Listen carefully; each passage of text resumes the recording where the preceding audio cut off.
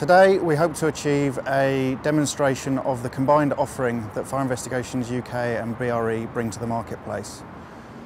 Today's demonstration will be a representation of a typical staff room within a commercial setting. The contents of the room include worktops, cupboards, kitchen sink and some white goods, as well as table and chairs and some sofas. These are typical of the items that you would find to provide welfare facilities in a staff room in such a setting.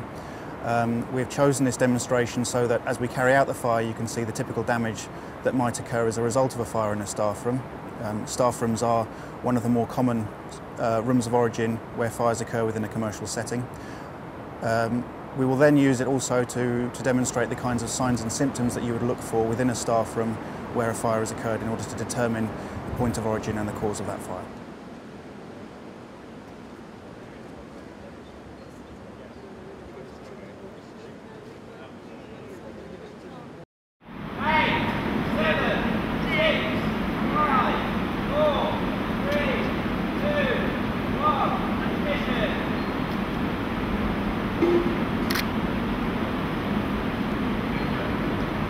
We're just starting to see visible smoke above the toaster.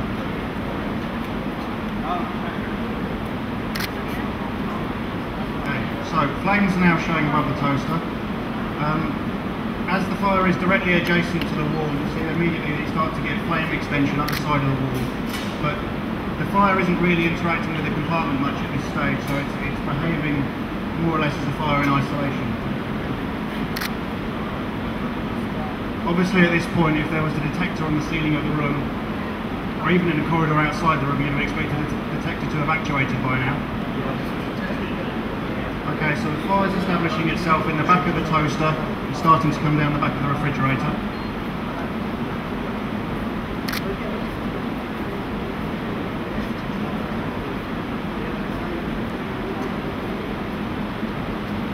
And you'll note that as the flames start to get bigger, there's already a bit more energy in the smoke.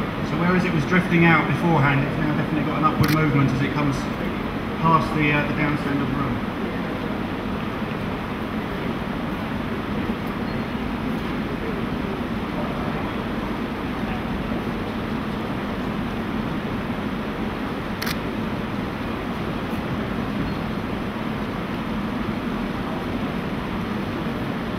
So what you can see with the smoke now is quite a nice example of what we refer to as the neutral plane. So between the boundary of the hot smoke layer and the cauldron below. And as the fire starts to get bigger and the smoke production increases, you'll see that layer start to come down.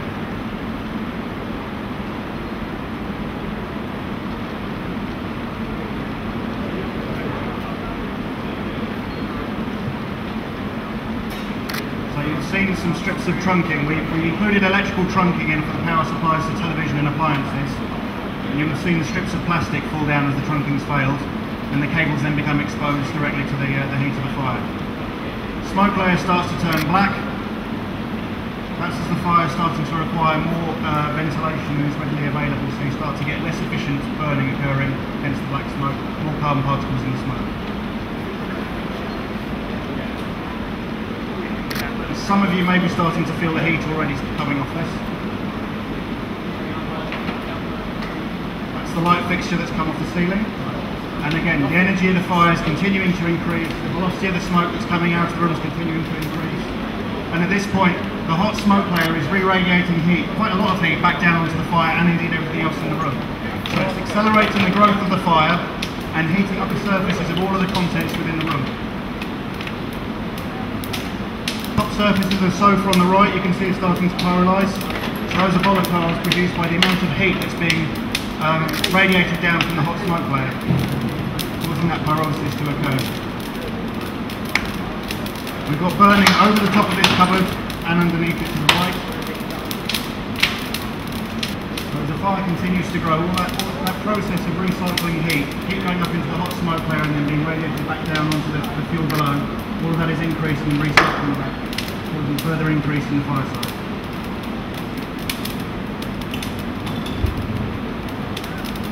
So again, if you crouch down, you'll see there's actually flaming within the smoke layer now as well.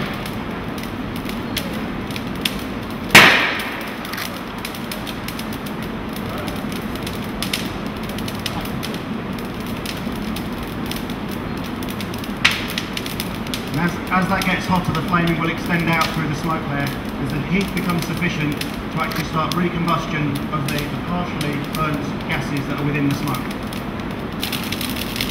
The flame is starting to come up through the flue, we've had to collapse at the back. The stove is ignited to the right, which will increase the amount of fuel that's involved quite significantly, and some burning material is burning to the table. Here we go.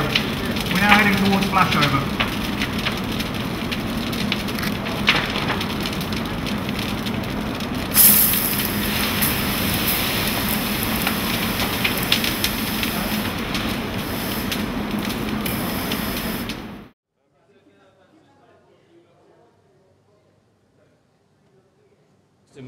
Now imagine that you were investigating this scene and you got some witness testimony to say, oh yes, just before the fire service arrived, and as the fire service arrived, let's say the window blew out, I ran into that room and I did X. Well, you can all appreciate now that nobody could have run into that room.